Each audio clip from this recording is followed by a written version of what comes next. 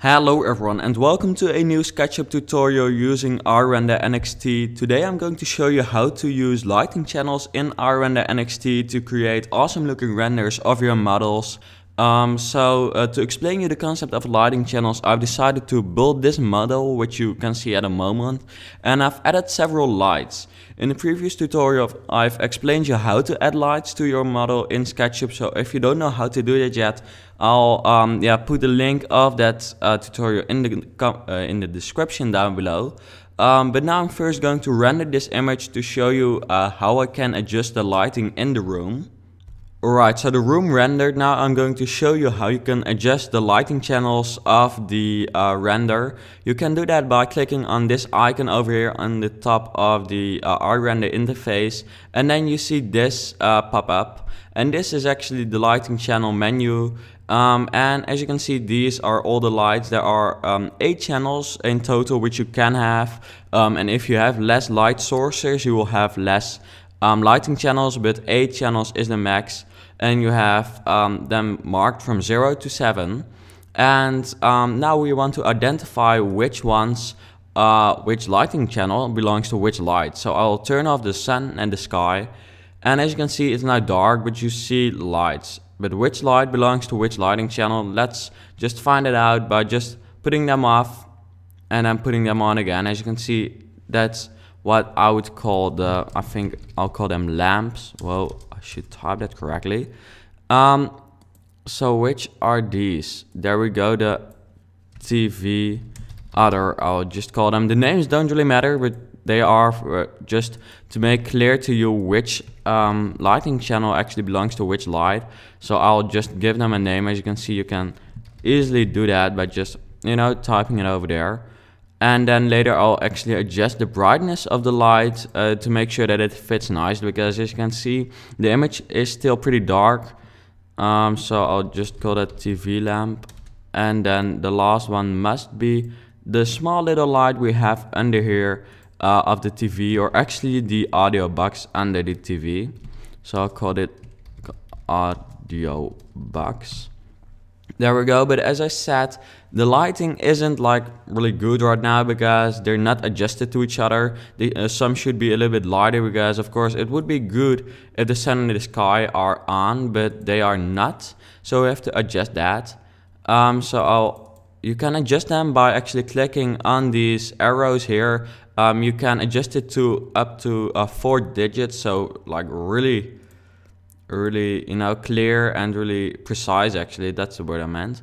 But I think this is a good brightness for that lamp.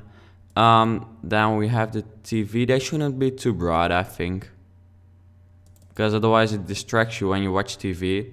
As you can see, I also added some reflection on the table and the floor. If you want to know how I did that, I'll make a separate tutorial of that.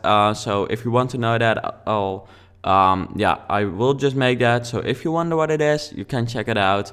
But anyways, now let's continue with lighting channels. As you can see here, we have the TV. So let's put it a little bit brighter. It's not as bright currently. There we go. I think that's a good brightness. And then we have the ceiling ones, which really have to actually light up the room. There are very many of them, and they really make the room look much better, I think. Yeah, I think this is pretty realistic. It shouldn't be too bright, because that's not that realistic either. I personally don't really think that gives a good atmosphere. Maybe if you want to build like a factory, you could actually turn the lights like full on. So we have that little TV lamp over there. Let's brighten that up a bit, but it doesn't have that much impact. And that light over here, yeah, it's okay, I think. You can also turn it off by clicking these arrows, but I think you've already noticed that because I did it a few times. So now I'll show you how you can actually in SketchUp make sure that your light belongs to the right lighting channel, because as you can see, you know which light belongs to which lighting channel, but how do you make sure that that light does belong to the lighting channel? I'll show you right now, and for that we have to go back into SketchUp again. So right now we're back into SketchUp, and I'm going to add another light to show you how you can actually make sure that a certain light is added to the right lighting channel. I'll add a rectangular light to the side of the wall over here. And how you can actually adjust the light, I've explained in a previous tutorial, but it's all about this part over here, the lighting channel part. And I'm going to say that it belongs to lighting channel 7, and I remember that that is the one of the audio channel. So if the audio box gets brighter, or that little light we had on there, this light will get brighter as well. So create place, and I'll put it on there, and I'll shortly render it again, and then you'll see that that's just a way how you can actually make sure that a light is connected to the right lighting channel. Alright, so the image is now rendered, as you can see, and it's at a little bit of a lower resolution because in that way the rendering didn't take as long. And as you can see, we have this light over here, and now we're going to prove that that light is indeed on lighting channel 7. So I'm going to turn all the other lighting channels off, and as you can see, the only lighting channel on is the one with the audio box and this light over here on lighting channel 7.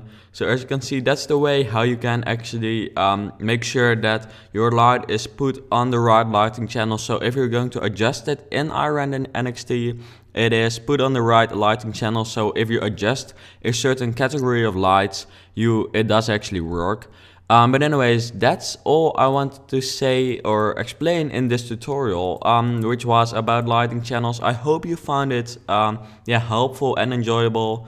So if you did, please let me know in the comments down below, and then I hope to see you back in another tutorial. Bye.